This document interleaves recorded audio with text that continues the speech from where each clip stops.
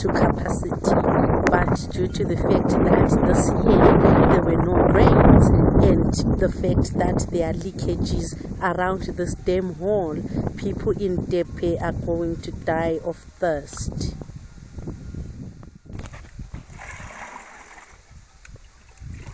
This water is used to water vegetables that are behind this dam.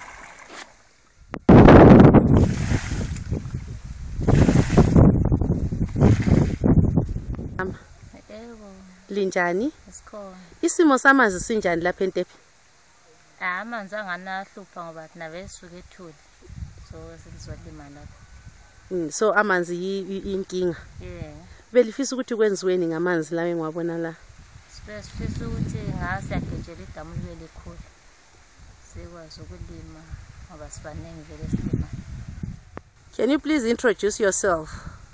I'm a resident here at Ntepe.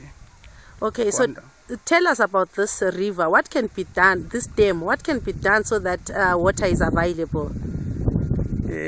What was done was very correct, but it seems there is a lot of siltation that has taken place in this place. What can be done, I think, personally, I think they have to remove all this sand which have gone into the dam.